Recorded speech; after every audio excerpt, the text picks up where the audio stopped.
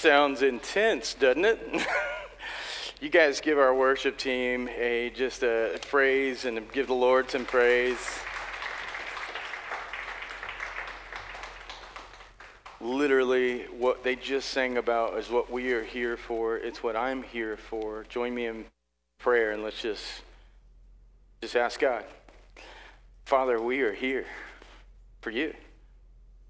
We ask for your presence. We thank you that your Holy Spirit is here with us where two or more are gathered in your name. We are gathered in your name, and we thank you that you're here. But I just ask that you somehow supernaturally let us empty ourselves out this morning of anything that we brought in here that is not of you.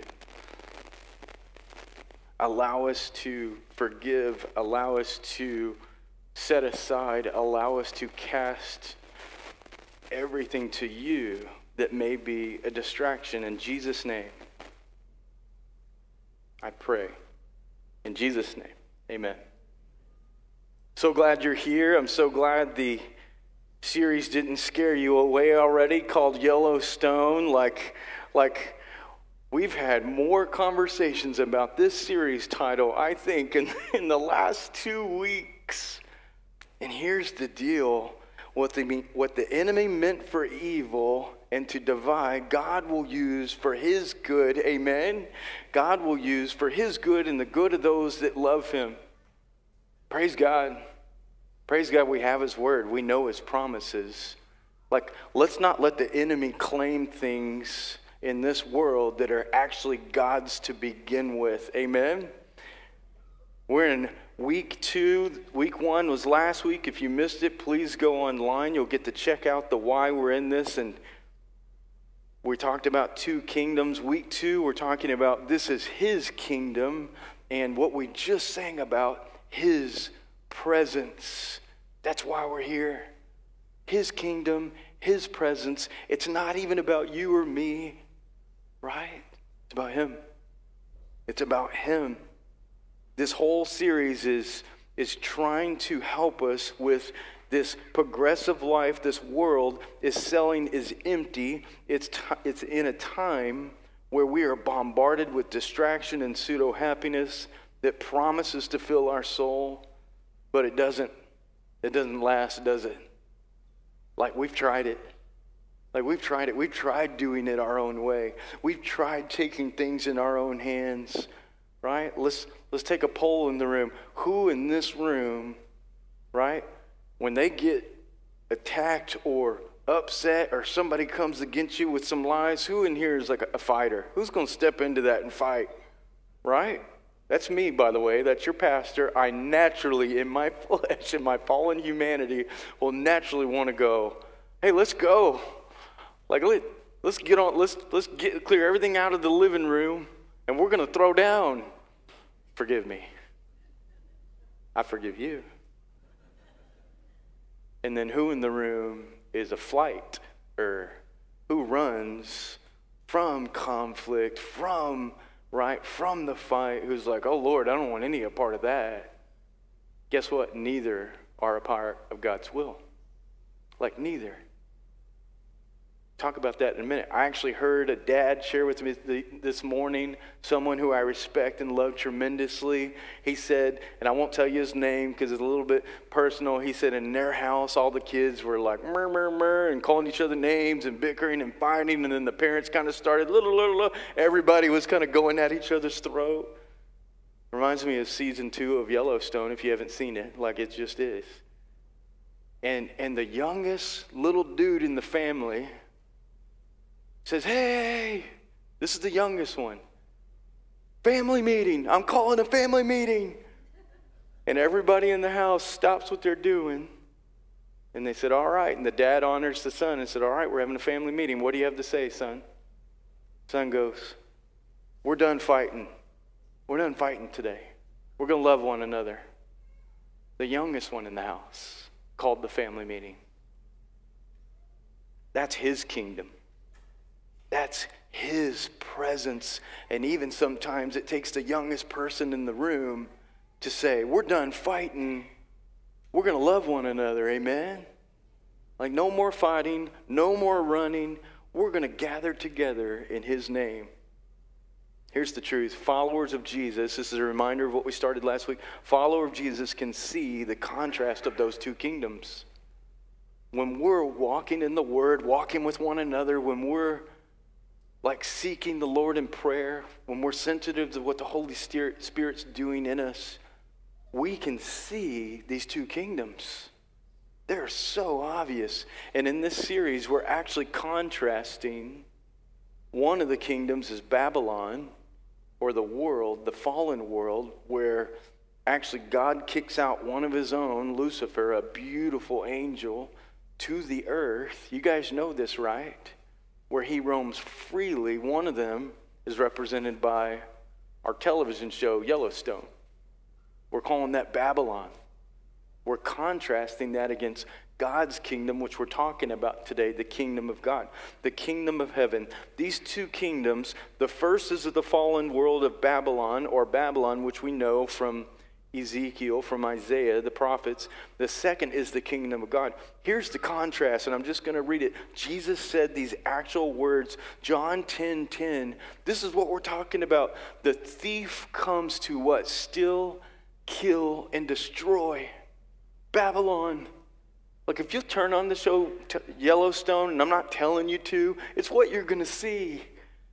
And they mean well. Like in our humanity, we mean well, don't we? Like we want to fight for what's right. But if you let the enemy lead you, it's going to be kill, destructive for you and the other people.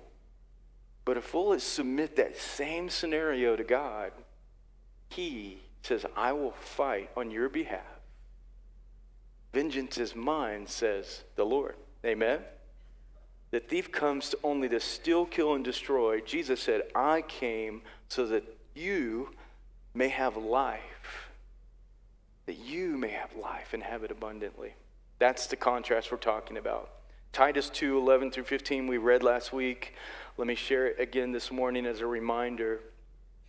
For the grace of God has appeared, bringing salvation for all people, talking about Jesus, training us to renounce ungodliness and worldly passions and to live self-controlled, upright, godly lives today in this present age, waiting for our blessed hope, waiting to be taken to heaven, the appearing of glory of our great God and Savior Jesus Christ, waiting for him to return to take us to heaven with him. Amen. Who's ready for that? Who gave himself for us, for you, to redeem you from all lawlessness and to purify for himself to people for his own possession. That's you who are zealous for good works. Declare these things, exhort, meaning encourage, and rebuke with all authority. That means to correct. Let no one disregard you. Here's the deal. We all love the exhorting part. Like we all love the encouraging part, right? I'm going to encourage you in the scripture. I'm going to love you like Jesus did. I believe that. Here's the part we don't like.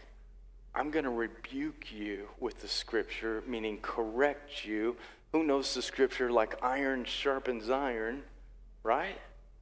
I don't know about you, but when two swords hit one another, what happens? Sparks. And man, don't get in the way of those, right? Don't be in the path of a sword swinging. That is a rebuke by the word of God that's also called a sword. And a rebuke is for us, for his people, not to judge the world with. It's literally for his church. Rebuke one another. Like we need both.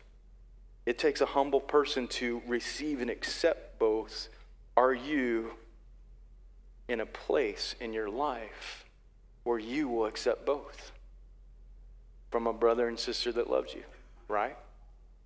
All of us need it. Men, you need other men in your life to encourage you and hold you accountable. Women, you need other godly ladies in your life to encourage you and hold you accountable. And man, that moment where someone corrects you and you want to say, that's not me. Just for a second go, wait.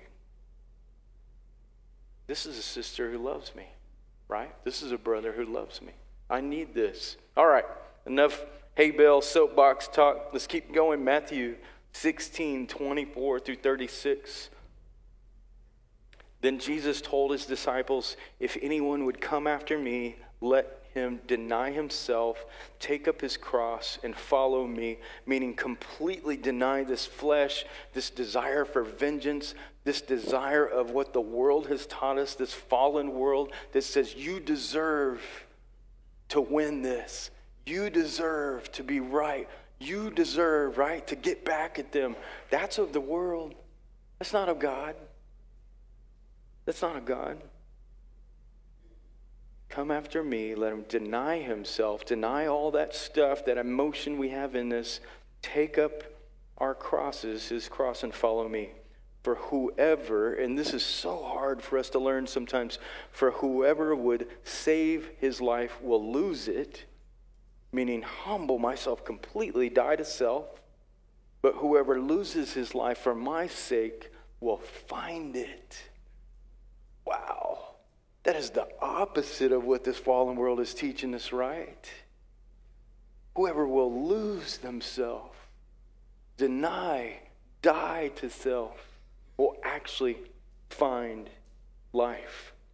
For what will it profit a man if he gains the whole world, if he gains this Babylon and forfeits his soul? Or what shall a man give in return for his soul? He's talking about our bodies. When we pass away, you guys know what happened to our bodies, right? They put us in a box. They lower us into the ground. And our bodies slowly turn back into what? Dirt. The same dirt that God pulled up with his hands and breathed life into us with his very own mouth, with his very own words in the beginning, and created men and women. We go back to that. Our spirit goes to heaven to be absent from the bodies, to be present with the Lord. We can talk about that later. But when Christ returns the second time, he raises up. It says he raises up the dead in Christ. I believe that means he raises up our bodies in Christ. And maybe even those that died before Christ came to this earth, but he raises those bodies. We get new heavenly bodies, something I'm excited about. Whole other sermon. I found this quote this week that gets close to talking about what we're trying to talk about in this series, his kingdom, his presence, who we belong to. Randy Alcorn, he's a pastor, he's an author. He says it this way: you belong to God. Listen to this. You belong to God, not yourself. You belong to God, not yourself. He is the only one who has the right to do what he wants with your life. God doesn't just own the universe, he owns you and he owns me. And this isn't like a slave master ownership, even though the Bible describes us as that. Like Paul came and said, you're no longer slaves. I mean, we're slaves to Christ. It's a counterintuitive truth. You're no longer slaves, but Christ counts you as his what? As his friend. But he created us. He owns us. Let me say this for a moment. Some of you need to hear it. I do. He owns your thoughts. He owns your emotions. He owns your ambitions, men who are trying to make a mark on this earth, something that's bigger than yourself, that will outlast yourself. He created that in you. He created it in you. Same thing for you, ladies. He owns all of it. He owns your emotion. He owns your good days. He owns your bad days. He owns your house. He owns the land that it's deeded to, right? He owns the hills and all of the cattle that you raise with it, right? Or some people that I know, the goats that you have. We've got 3 at our house now and 2 sheep. We had friends over last night. We got to enjoy it around a campfire, even though it felt like it was 15 degrees. Who was outside last night? I mean, it was 30, 46 or something. It felt like it was 18, 15. It was chilly. He owns all of that. He owns all of it.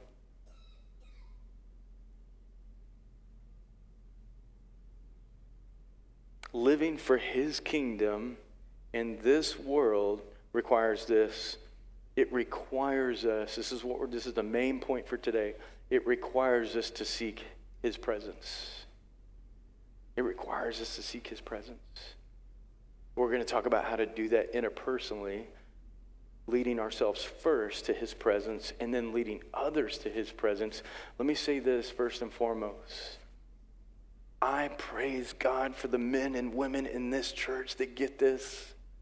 I praise God for the men and women in our church that are submitted to his word, submitted to him, obedient in the spirit, knowing that God owns everything and has decided, God, I'm going to bring your presence to our church with the giftings that you gave to me and the passions that you gave to me. Guess what happened this weekend? We had a ladies get together, a tea meetup, because one of our ladies who's very creative and wants to share her creativity and actually bring people together in our church, they got together and had tea. The tables were amazingly built and decorated. Good job, Alyssa. Darby, great job, Joseph, for encouraging your wife to do that. We also had a men's breakfast this Saturday morning, and most of you guys are like, man, that's my only day to sleep in because you drag me to church every Sunday, so at least let me have Saturday to sleep in. I hear you. But it was cool. David Eastridge, Sean Doolin, several other guys got up and just fixed breakfast. So guys could just meet around the table, have coffee, and encourage one another. The same thing happening in our auto ministry. They're actually using God's gift, the things that he possessed, that he gave to us, using that gift to share the light and the love in this community to bring what? His presence. Well done. The same with our food pantry every Friday. These are all areas that I encourage you to join. And Zach just mentioned it. We actually have a brand new marriage study for you starting here in the next week or two with Mike and Joanne Logan. We're actually going to be building a space and making a cool coffee shop hangout group meeting space just for you guys. So sign up for that. Be ready for God to do something amazing to seek his presence for your marriage together. Praise God for you. We'll be announcing small groups next week. We finally have all of our small group details. Thank you for being patient. We're going to put them in the bulletin and let you guys sign up or at least get to meet some of these leaders next week. Praise God for you. Living for his kingdom in this world requires us to seek his presence. How are you seeking his presence? And if you need some help with that, that's what today's about, but I want to talk to you about it. Several of our guys and men and women will talk to you about this. How do we seek his presence together? Ezra 8:21 says it this way. This is what a few and me and a couple of brothers last week practiced out in the woods. We decided to get quiet, to just bring water with us, sit around by a campfire, and just get in his word and pray for, a day and a half, all through the night. Ezra 8:21 says, then I proclaimed a fast there where they weren't eating, they were just drinking water and just focusing on God at the river of Ahava, that we might afflict ourselves. It's talking about the hunger pains that come when you don't eat, when you're just focused on prayer and spending time with God, before our God, to seek of him a right way for us. And here's what's cool, a right way for us and a right way for our little ones. Or let me talk to you guys who own your own companies, who are the head of your households, who have large departments or are involved in leading our community. We need to know the right way for us, and we need to be able to lead others to the right path. That's what they're doing. They're seeking God to say, God, show me the right way.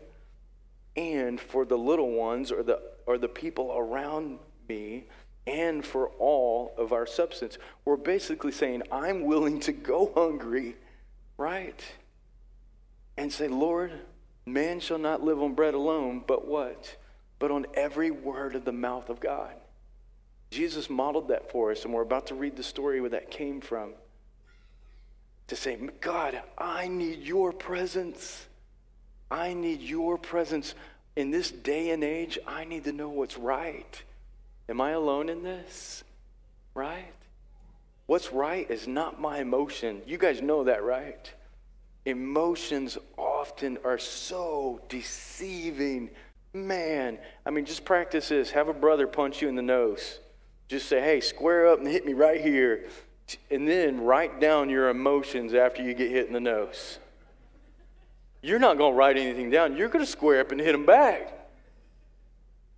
Don't do that, by the way. I mean, we do have some dudes in here in jiu-jitsu. It's a lot safer. You can take each other to the ground. You don't have to break each other's noses. The point is, like sometimes you're like, bro, you just hit me in the nose. Are you serious right now? And then half of you are going to wait till later and just stab him or hit him with a baseball bat over the back of the head. I know who you are. You don't fight right. You fight dirty. Kidding. Living for his kingdom in this world requires us to seek his presence. This scripture in Ezra is talking about sometimes we have to be afflicted to go without, to seek his voice and his word and his prayer so that he can tell us which way is right. We might want to hit the dude back in the nose. Scripture says, give him your other cheek. Right? When somebody comes into your house and steals your clothes and your guns, right? Scripture says, well, give him more clothes, right? He takes the coat, give him your shirt too. That's bizarre. It doesn't say anything about the guns, by the way. I just threw that in there. That's Arkansas edition. But seriously, like this is what Christ is teaching us, and his word's teaching us. This is the difference between Yellowstone, Babylon, and God's kingdom. Yellowstone and Babylon is great at confirming these things in us that are of the world. Yeah, punch them back, you know? And Jesus is saying, no, give him your shirt too. Well, I love that dude. No matter what he does to you, the accusations, the lies, love him. And I promise you, I'm going to take care of them. I'm going to take care of them. Living in his kingdom, here's the truth, and here's how crazy it is. Living in his kingdom is a man shall not live on bread alone kind of kingdom. Who's done this before? Who's done fasting in here, right? Fasting and praying. And have you guys ever survived a 40-day fast, by the way? Like no food for 40 days? I'm just curious. I don't think many people have. Maybe Jesus. Most I've ever done is and I'm not bragging, I won't tell you, but it's nowhere near that. Nowhere. Here's where this comes from. And we'll talk about why. Matthew 4, 1 through 11 says this, then Jesus was led by the Spirit, pay attention, led by the Holy Spirit into the wilderness, which is more like desert and some shrubbery, not the forest that we think of when we hear wilderness, to be tempted by the devil. The Spirit led Jesus to the wilderness to be tempted. Sounds a lot like Job, doesn't it? Sounds a lot like when God spoke to Abraham and said, sacrifice your own son. Like sometimes the Spirit's going to ask you to do some stuff that you're like, why in the world are you taking us here, right? But if you trust God, you'll keep going. Jesus was led to the Spirit into the wilderness, tempted by the devil after fasting 40 days and 40 nights. This is Jesus. He didn't eat. He was hungry. The tempter came to him and said, if you are the Son of God, tell these stories, tell these stones to become bread. Basically, he said, pick up a rock and turn it to bread. You're the Son of God. But Jesus said, he answered, it is written, man shall not live on bread alone, but on every word of the mouth of God. Man shall not live on bread alone, but on every word of the mouth of God. Isn't that amazing? You remember where we came from? We came from dust. We came from dirt. But God what? Spoke life into us. Through what? Through his word. Through his word. We have God's powerful word that can speak life. Did you know praying in Jesus' name can actually take the darkness from you, from your home, from your, like every part of your life in Jesus' name, right? Let no evil take hold of my family in Jesus' name. In Jesus' name, protect us from the evil one, right? Lead us not into temptation. Deliver us from evil in Jesus' name. If you've never done this, like I'll tell you a little crazy story. When we were kids, we used to play all these, we'd go find the oldest haunted looking house in the neighborhood. Who's ever done that? Actually gone to a haunted house in the neighborhood, or so you think. We'd be in there at 11 p.m., super dark, moon's not out. We would be so freaked out, we finally would run back to our home, and then we'd be what? We'd be praying in Jesus' name. Jesus' name, protect it. We put ourselves there. And good Lord, at least we had the sense to get out of there. And thank goodness we were able to pray in his name to protect us. There is power in Jesus' name. Let me continue. Then the devil took Christ to the holy city. This is in verse 5, Matthew 4, verse 5. Took him into the holy city and set him on the pinnacle of the temple. He does the same thing with you and me, by the way. We'll talk about it. If you were the Son of God, he said, throw yourself down, for it is written, God, he will command his angels concerning you, and they will lift you up in their hands. They'll save you, they'll catch you, so that you will not strike your foot against the stone, so you won't hurt yourself. He's saying, you're God, save yourself. Jesus replies, it is also written. Again, he's sharing what? He's sharing the word. Do not put the Lord your God to the test. Both times Jesus does what? He answers the evil one with the word. Guys,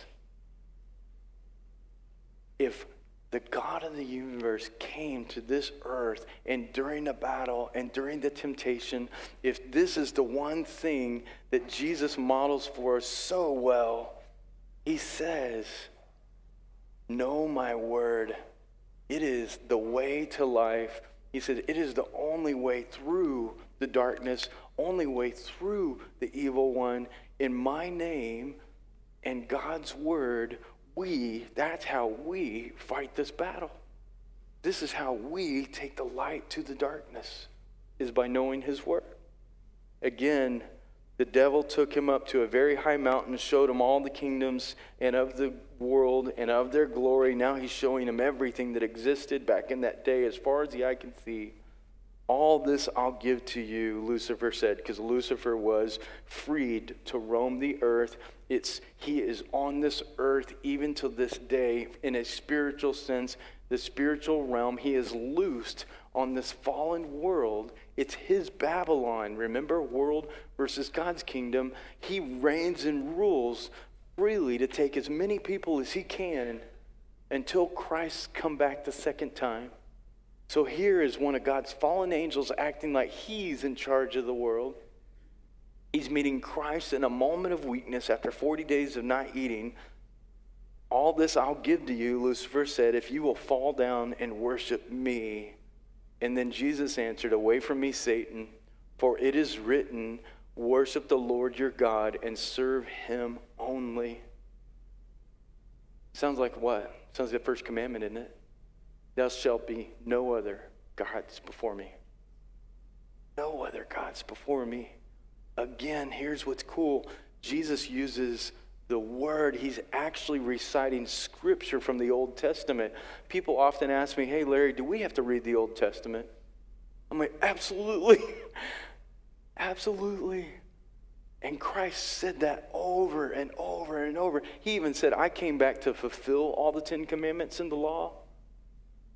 But we're not leaving them out. He's just saying, I want you to do those things and what I'm trying to teach you, to love God and love others. He constantly quotes the Old Testament to us. And then, here's what's amazing. Then the devil left Christ, and angels came and ministered to him.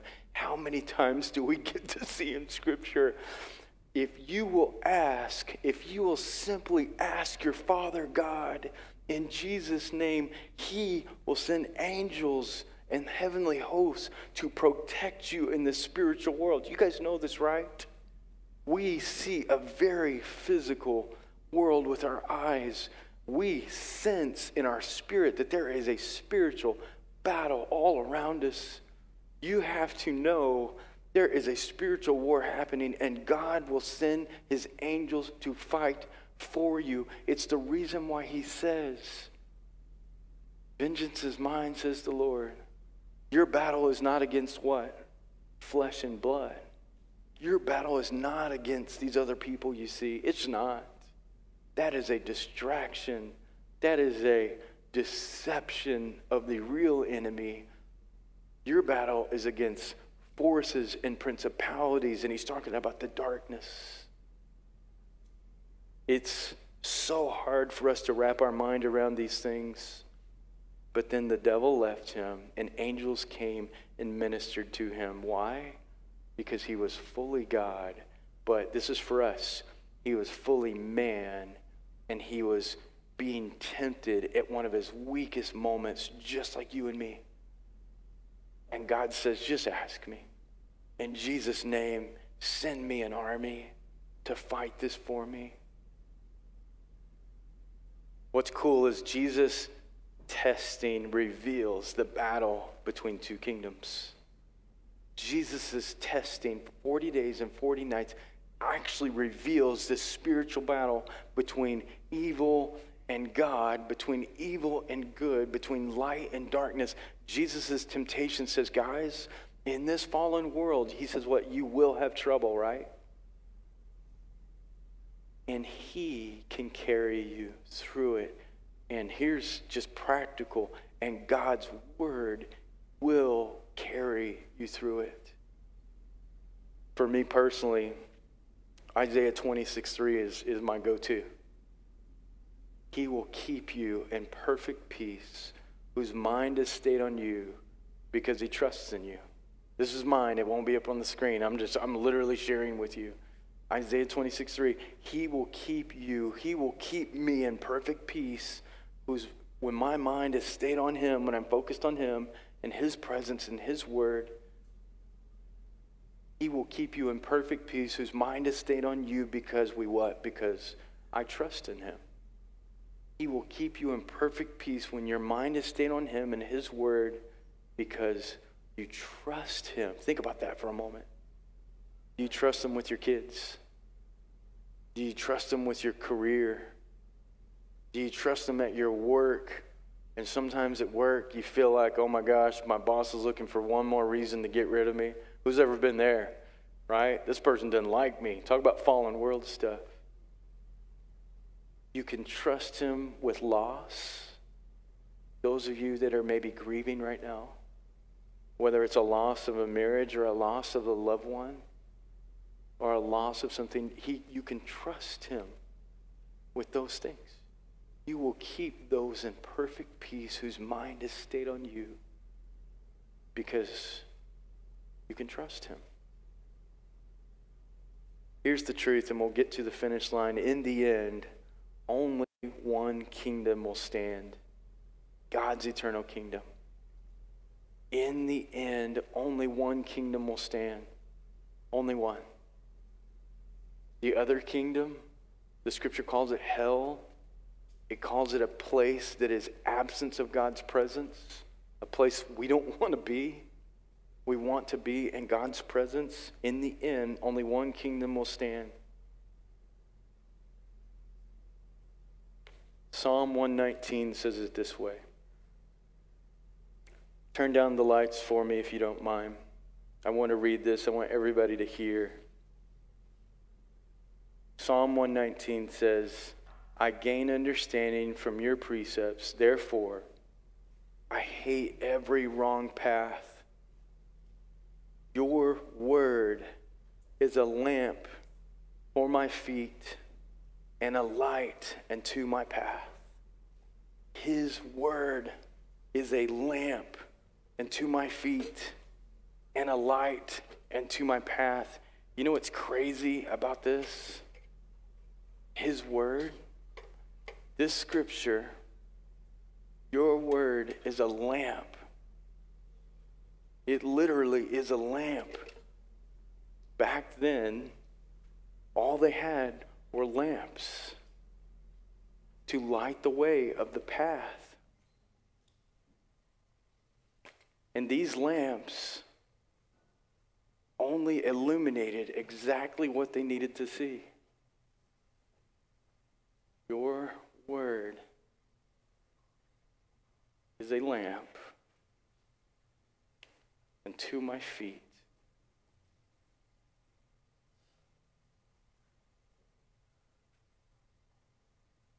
This lamp will only shine for your next step on that path. This lamp only has enough light, right? Imagine it being pitch black. Only has enough light to show you one next step. And this is how God reveals his will in your life, his path. Just trust me with one next step. Your word is a lamp to my feet and a light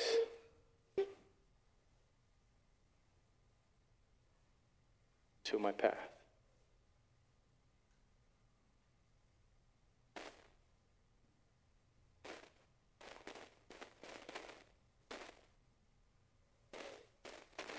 Just like Jesus gave us. Just like when the devil was tempting him,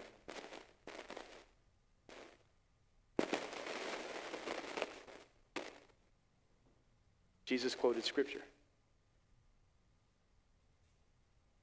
Right now, I just want to repeat this for you. It's about meditation on God's word. Father, your word is a lamp unto my feet and a light unto my path. Say this with me if you don't mind. Just repeat after me. I'll make it really simple. Your word is a lamp unto my feet and a light unto my path. Stand with me as we conclude. I'm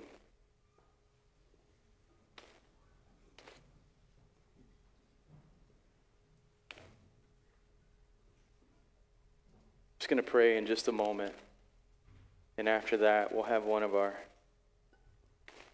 ministry leaders come up and take us through communion. I just want to pray, and for those of us that have said, Father, I'm yours.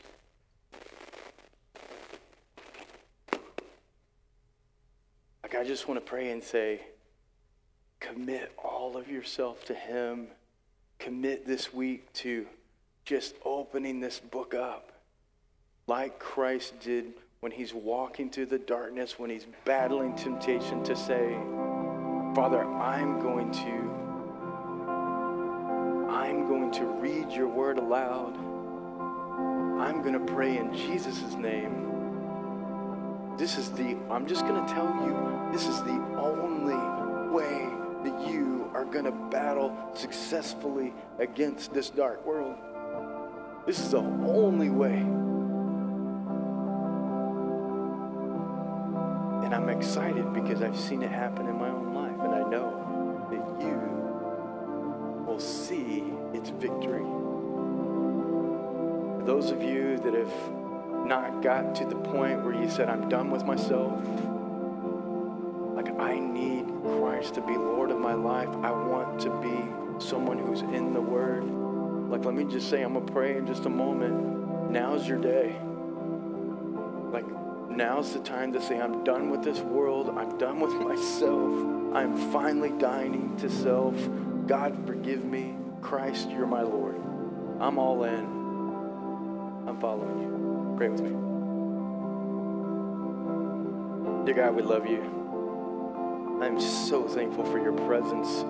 I'm so thankful for who you are. Father, I thank you that the Word just shows us so clearly that even Christ, in 40 days of temptation and of pain and of hunger, he modeled this for us. He showed us what it meant to have your Word as a light to our path, as a lamp to our feet. Father, thank you for calling us to you. Thank you for turning up the voice of your Holy Spirit, for never letting us go. Father, forgive us, and thank you that Christ is the Lord of our lives. In Jesus' name we pray.